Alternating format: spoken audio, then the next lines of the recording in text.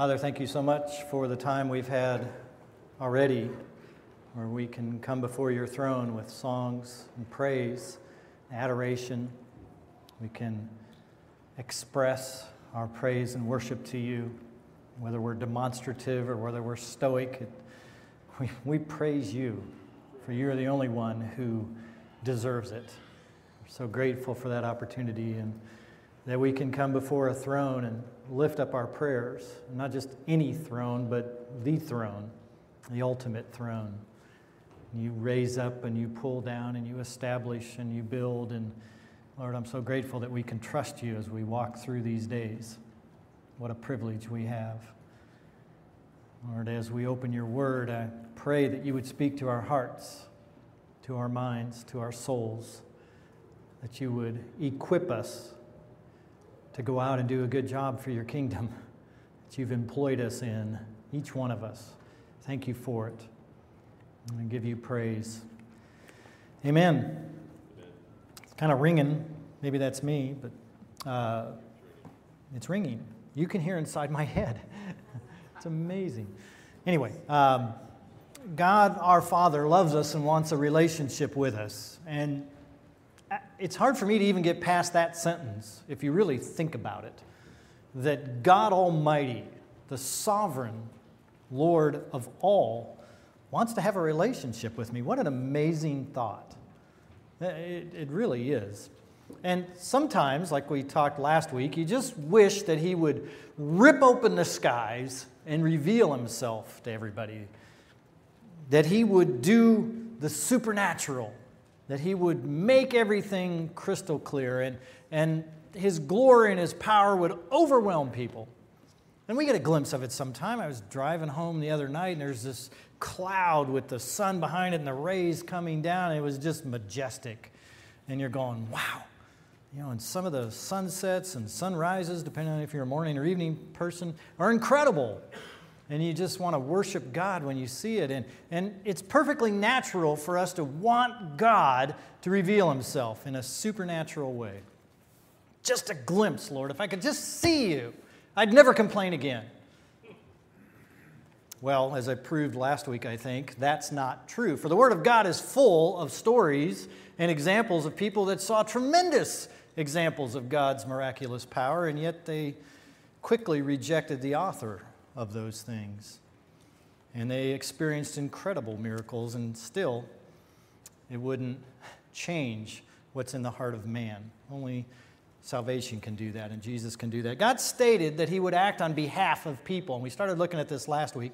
He said he would act on behalf of those who learn to wait on him, and then we went to this verse where you meet him who joyfully works righteousness, those who remember you in your ways. Behold, you were angry and we sinned. In our sins we have been a long time, and shall we be saved? The end of that verse asks a question. Some translations present it as a statement, but the essence of it is, how can we be saved if we remain in our sins, is really what they're trying to translate. And I think there's a problem sometimes, there is in my life, that I simply don't understand the death that is unleashed with my sin. I just don't get it sometimes until I experience the consequences of it. See, all sin leads to death and blindness. All sin leads somewhere. And because it doesn't happen instantly, we get accustomed to it. And we don't do what we ought to be doing. And I thought about sin always leads us somewhere. You read throughout the Scripture, you know, if you get into lust and pornography and adultery, the Proverbs Solomon is writing to his sons primarily. He says, guys, if you go down this path, it's the house of the dead. It's where the dead reside. You don't want to go there. And those of us who have been around a while, we see what happens to our brothers, particularly in the ministry. You see guys that go down that path and it ends up just dead. And you're going, don't go there. The Scripture is very clear on that. Anger at our brother. Jesus said, if you're angry with your brother, it's the same thing as killing him. God, help me. I get angry at times. Bitterness.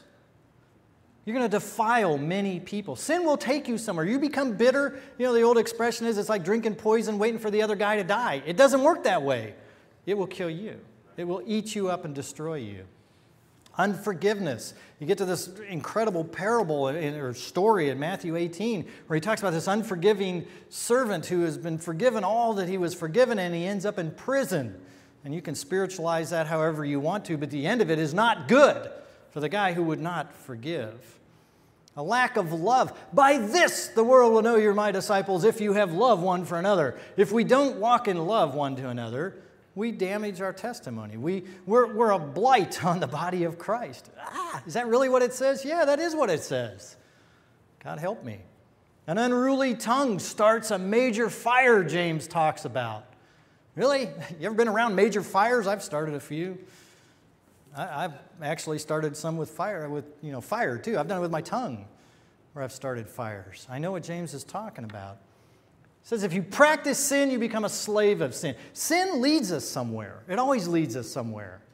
It just leads us to death and destruction and slavery, and hate leads to walking in darkness, not being able to see. Do I have hate in my heart? I try not to have hate in my heart. Show me, God, when it comes out of me. I'm amazed at the junk that's still in there. After all these years of knowing the Lord, and you see these outbursts of flesh, and you're going, God, just shoot me. Is there any hope? And of course, the answer is yes, there is hope.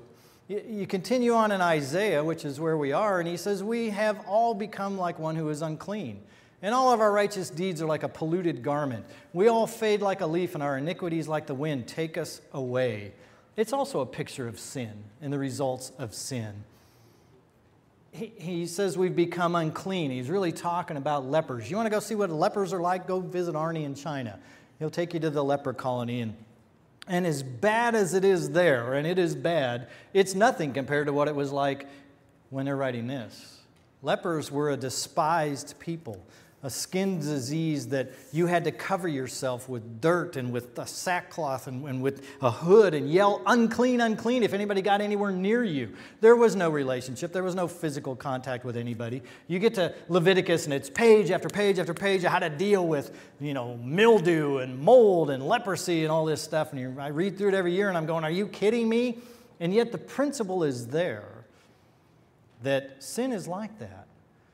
Even our righteous deeds can become polluted with a little bit of leprosy, a little bit of sin. Think Pharisees. Pharisees started out wanting to be zealous for God.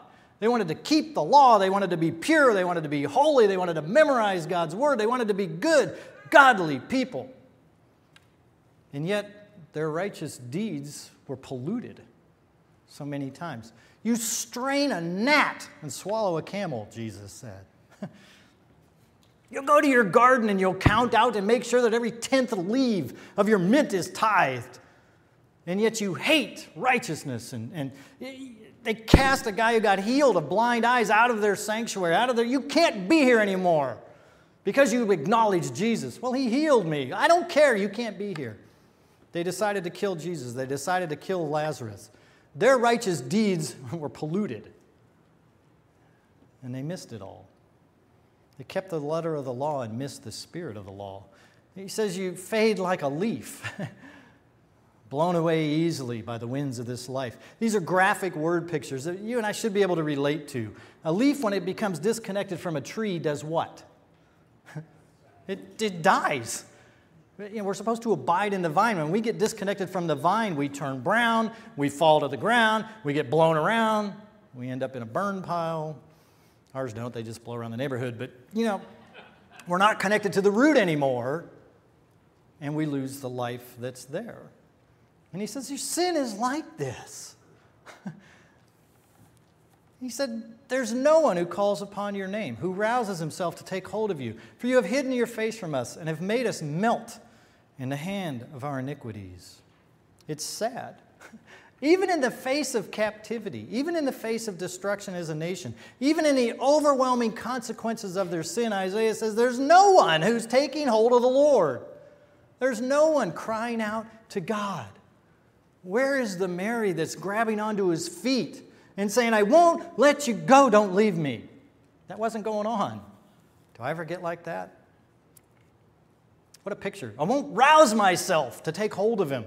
I won't get up. I won't do what needs to be done. Everybody in here knows we should be, crying out to the Lord. We should be praying. We should be reading the Scripture. We should be doing this. And yet it's so easy to just let it go, isn't it? And we get cut off. And it's so easy to drift. And he says, you won't rouse yourself. You won't even take hold of him. You want a picture? How about this one? I'm melting in the hand of my iniquity. Ow. I grew up watching that movie with the Wicked Witch of the West, Melting. I'm melting, And it's like, do we do that? I'm melting in this, Lord. And yet I won't rouse myself. I won't call upon you. I won't do what needs to be done. I've made sinful choices. And I've not even realized where they're leading me. And maybe that's just me. Maybe you guys don't struggle with this. But what a sad picture it is. And it's a sad picture for Isaiah's readers. Yes. And yet I'm so grateful that it doesn't end there. Because at the depths of my sin, at the depths of my failure, at the worst possible low spot I can get to, God is there. Amen. And He's waiting for me to come to Him. Isaiah says, but now, O Lord, you are our Father. We are the clay. You are our potter. We're all the work of your hand. What a familiar passage. And after admitting sin and death and destruction unleashed by our sins, we can run to our good, good Father. Yeah. We can run there. And He opens His righteous, loving, holy arms and receives us through the blood of Jesus Christ. Jesus walked on the earth and He did the unthinkable. And I've shared this before, but it's such a good picture of what Jesus was like. Lepers would go around and say, unclean, unclean, and people would throw rocks at Him and get away from Him and run from them in terror. One of them cries out to Jesus and says, would you heal me? And He says, I will. And He touched him. Amen. Wow. He touched him in his leprosy. He stuck His hand on him. And I would imagine everybody gasped. Are you kidding me? You don't touch lepers. I was a leper. Jesus touched me. I'm so grateful for that. I'm so grateful for that. Jesus healed Pharisees. You know He loved Pharisees? There's two of them that took care of His body after He died. The outcast, the downcast, those that cried out to the Savior were saved, including the guy dying next to Him on a cross. I'm so grateful for that.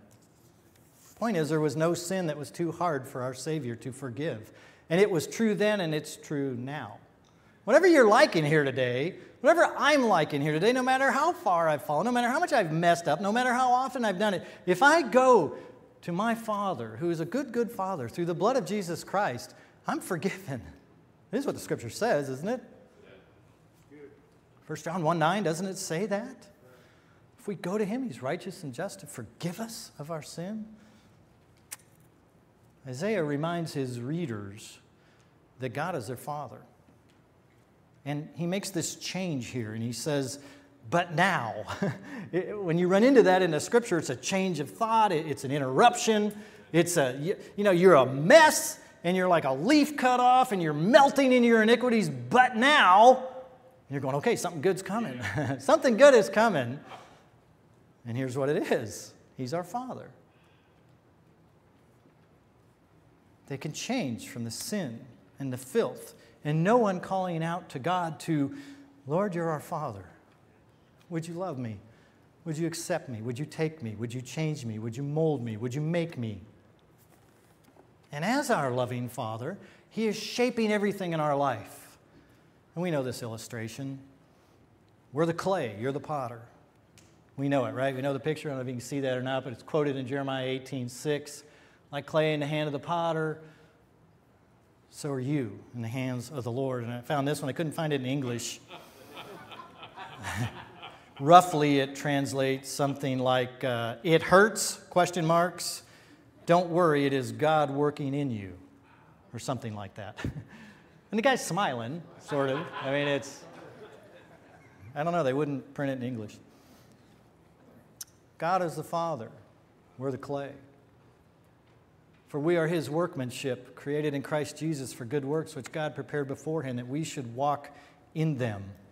God the Father is working in us as clay pots, crack pots, half-finished pots, stubborn pots, overcooked pots, undercooked pots, not ready pots.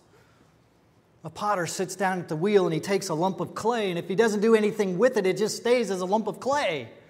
But this master sits down and he knows the end result. He knows what he's got in mind, as every artist does. Wasn't it Michelangelo who said every chunk of marble has an end in it? He saw something that no one else could see. God our Father does that. He sees this lump of clay named Jeff or whatever your name is, and he says, I see something there. I'm going, God help me. Yes. And he sits down at the wheel and he starts doing his thing. And he molds. And he does all this stuff. I don't know how to do clay. I've never done it. I have no creative ability at all in that area. But I do know that the potter decides the shape. I know he decides the usage of it. And when he's finished, he's got this result in his mind. And he sits down and he starts working on it. And our God, the ultimate potter, does not make junk. Amen. He doesn't make mistakes. He doesn't ruin the pottery. He's got a goal in mind. So when I say something like I'm a masterpiece in process, I mean it and I believe it. I know what I'm like, but I know the potter. I know the problems that are there, but I know the potter. He doesn't make junk. He doesn't make mistakes. He doesn't fail. And if I am indeed the work of his hand, then what do I need to worry about? What do I need to be in dread about? If God is my Father, the Creator, the one who holds it all together by the word of his power, the universe, all of that, and he's working in this lump of clay, is there a place for anxiety in my life? For fear? For worry? For doubt? Can God handle my situation? Can God handle your situation? Can he do it? Yes. Is he doing it? Will he do it? So even when, and probably better stated, especially when life stinks, when it's hard and it's not working out the way I thought it should work out. See, I have a plan. I know what's supposed to go on. And then God comes along and messes it all up. He just does. Has he ever done that to you? You ever had a hard turn in your life? Have you ever had something come to your life? If you're not very old in here, maybe you haven't yet, but I promise you, you will. Is the master still working? Is the master right? Is he good? Let me ask you a question. Do you believe that you're unique? You, each one of you, the ones that are staring at me. Do you believe you're unique? I mean, there's 7.6 billion people on the planet right now, give or take. Do you think you're unique? Yes? No? What do you think? Yes. Yes. Are you the only you that there is? Some are saying, praise God. I've always said it, that if two people are exactly the same, one of them isn't needed, right? Well, that's rather harsh. No, it's true. God, the master, made you just exactly the way he made you. If there isn't anybody else exactly like you, then did the Creator make you the way you are? Did he make a mistake when he made you? You ever argued with God about that? What were you thinking? I mean, come on. You got to be kidding me. He says, do you trust me? Do you love me? Do you believe that I've made you just the way I've made you? I'm supposed to be 6'4", jet black hair, and ripped. I'm not. Maybe you noticed. Nah. You can self-identify that way. It's fine with us. God have mercy. Is God's way correct? The attack going on, there's always an attack from the enemy. You know that, right? And the attack is going on gender and marriage and all this stuff. But did God make a mistake when he made you male, made you female, made me male, made you female, some of you? Did God make a mistake? Or did he know what he was doing? Is the potter a fraud? Is he incapable of doing it correct? Did he mess up when he made you just the way you are? I'm not talking about things you can change. I'm talking about the things that are you. Only you. You know, birthmarks, those type things, height, deformities, whatever that God gave you. Did God mess up? The fact that you're a man or a woman or a boy or a girl, did God mess up? Our world says God messed up. Really? What a slap in the face of the potter and the creator. No, he did not. He did not mess up. I'm the work of God's hand. Matter of fact, we said this in the prayer time, talked about it. Psalms 139:14. I praise you, for I am fearfully and wonderfully made. Wonderful are your works. My soul knows it very well. Is that true for you? For each one of you? For me, is that really true? God and I have debated this for 62 years now on lots of issues. Saying, what in the world? What were you doing? Come on. What is this all about? God said, you are fearfully and wonderfully made. You are a masterpiece in process. Click, I am working on you. I know you're spinning on the wheel and I'm adding water and I'm shaping this and molding that and smashing that and doing this. I'm working on you. Yeah. Going, okay, God, help me. Help me to trust you that you know what you're doing. And you knew what you did when I was created. So if I am the work of God's hands, and if the potter doesn't make junk and he doesn't make mistakes, then my gender, my race, where I was born, my family placement, my family, my number in the family, all of those things that I had absolutely no control over, they either are random accidents and chances or the potter decided that this is what needed to happen. Which one's true? The master potter, the creator, the one with the plan, decided all this, or we're just a freak? Am I his workmanship or not? More importantly, today is, are you his workmanship or not? You, sitting right there, you. Are you his workmanship in Christ Jesus? Created to do good works that only you can do. But I don't know what those are. God does. Yeah. The master craftsman does. Yeah. He had the end in mind when he started. He knows exactly what you look like when you're finished. And he sees Jesus as we walk through this. I mean, it just doesn't get much better than this to me. And Isaiah says it this way. We are all the work of your hand. Amen. Does the Creator really love me? Does he love you? Does he love you? You, just you. If everybody else was gone out of here and you heard this, is it true? The sovereign creator of the universe loves you. And he created you as you. He made you.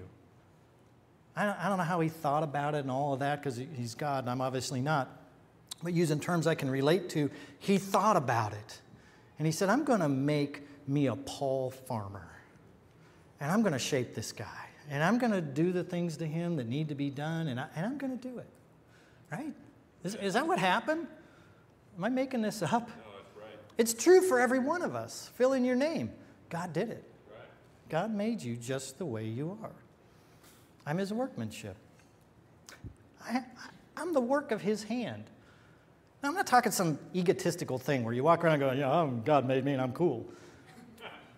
God made me to accomplish things that he wants me to accomplish. And he said, only you can do that. Whatever your name is, fill it in. Only you can do it. You were made for specific tasks, to do specific things for the King of Kings and Lord of Lords, to further the work of the kingdom. Do you believe that? Yes. Is this true or not?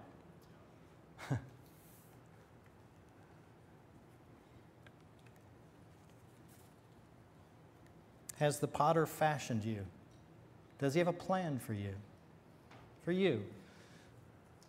I know what I get like. It's not happening. Where's God? Right? I'm 19 years old.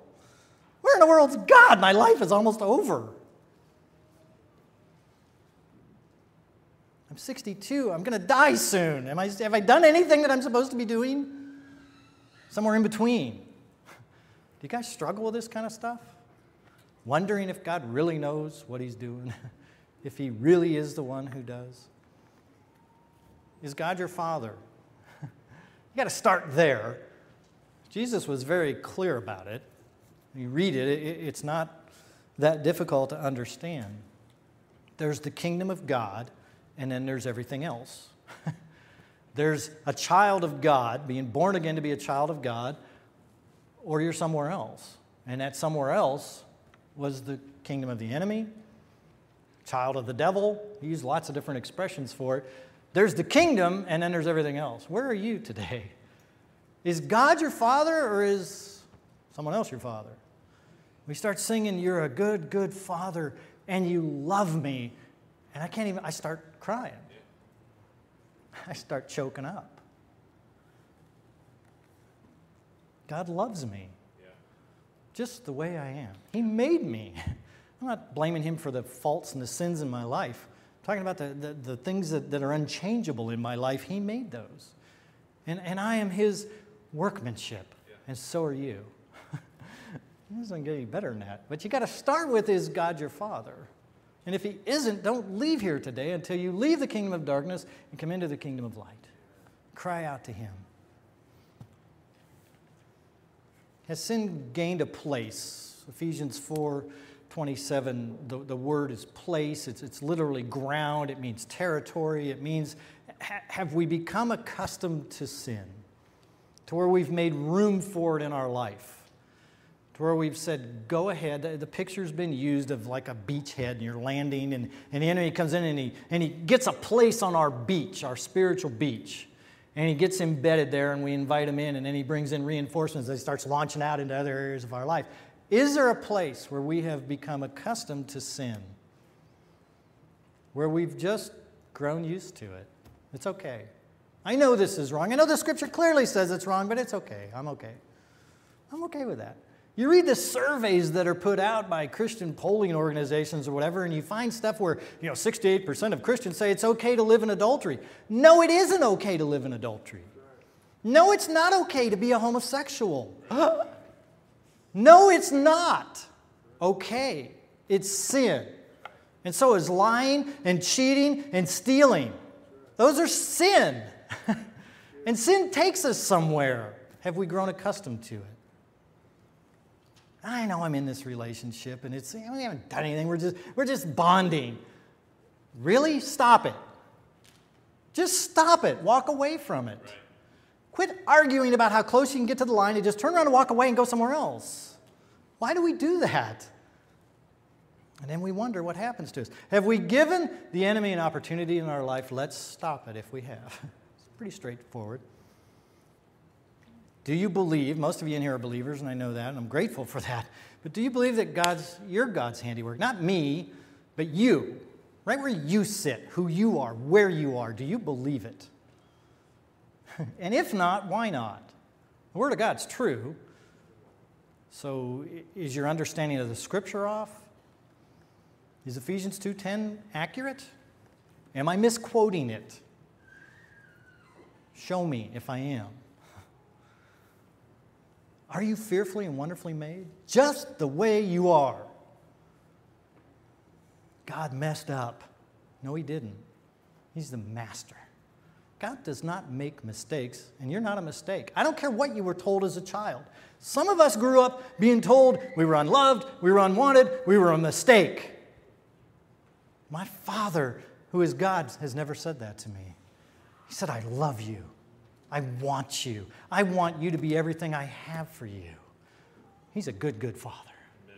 Regardless of what you may have heard, the truth of God's Word corrects that. So do you believe you're God's handiwork, created for good works? You are.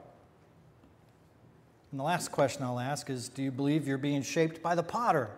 Some of you in here are being refined. Fun process, isn't it? Mold me, no. Make me, don't, just stop. I have a hard time singing those sometimes because I know what's involved with it. It's that guy getting his face smashed in that picture. And God's taking stuff and showing me my heart, and showing me my sin, and showing me where I've fallen short, and showing me my attitudes, and holding up a mirror and saying, do you really like this? This is ugly. No, I don't, Lord, help me. Okay, I'm going to help you. I'm going to bring somebody in to show it to you. Most of the time, our molding and making and shaping comes through relationships. Yippee, right? A mirror gets held up when our flesh is shown, or a demonstration of our rotten, stinking attitudes and so forth. Again, maybe I'm just talking to me. But it's almost always in relationships where those things come out. Where God says, it's time for you to take another spin on the wheel. Here's a little more water. Here's a little more mold. I'm going to cut this off. And some of you know what I'm talking about. Maybe you don't. But whatever you're going through right now, I guarantee you that the Master has his hand on it. Because he doesn't make mistakes. And he doesn't let go. I don't know what happens to clay if the guy lets go. Does it just go flying off or something? But I know our potter has it all under control. And he's spinning at just the right speed, and he's doing the things that he's doing, and he's shaping us into vessels for his usage. And he doesn't make mistakes. So whatever you're going through today, you can rest in that. You can trust that, as I can. You're a good, good Father who loves me, and you're working in my life. I know it may be uncomfortable, it may be hard. God, I know you're working. You have an end result in mind when you started on me, and you're working, and I thank you for it. That's where we need to get to. So, God, I'm very grateful that you love us. Lord, you could have set things up so many different ways, and yet you chose to do it this way, to where you would be our Father and that you would love us. The nations walk in the fear and dread of their God. You said you love us, and you loved us so much you sent your Son to die for us, to do what we could not do, to take away that sin that leads us to death and destruction. You didn't leave us dead in our sins and trespasses. You didn't leave us in the kingdom of darkness. You have brought us in the kingdom of light in your Son, and I'm so grateful for that. And God, I'm thankful that you promised to never leave us or forsake us. No matter how many times I fall, no matter how many times I fail, no matter how many times I fall short, you love me. You said, I'll never leave you. I never will forsake you. I will complete the work I began in you. And I'm so grateful for that, Lord. That your word has shown us these things. And it's true. Lord, I pray that we would be people of your word. That we would not be overwhelmed with the things of this world. Lord, that we would be people who understand who you are through the word of God. That you are the sovereign God of the universe who loves us. Thank you so much for that. Thank you for another day that we've been able to gather together in your name. Lord, I pray that we would be changed a little bit more into your likeness. Thank you for it. Amen.